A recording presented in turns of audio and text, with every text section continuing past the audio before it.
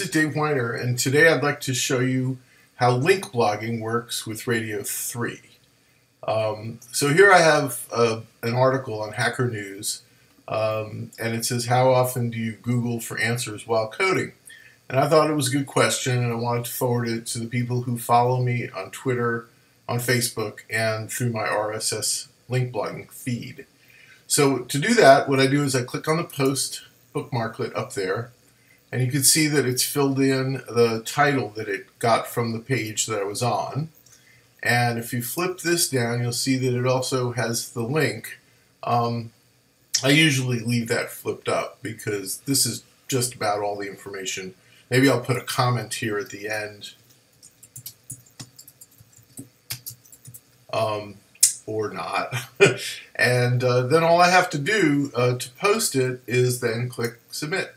And you'll see it's now here in the list of all the other posts. And there's a link to the Facebook post. And then there's a link to the tweet.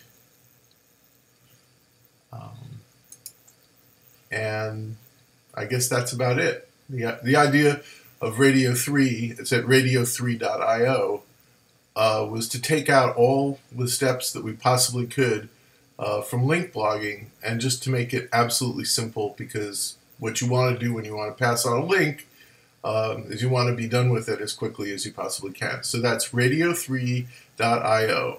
And thanks for watching.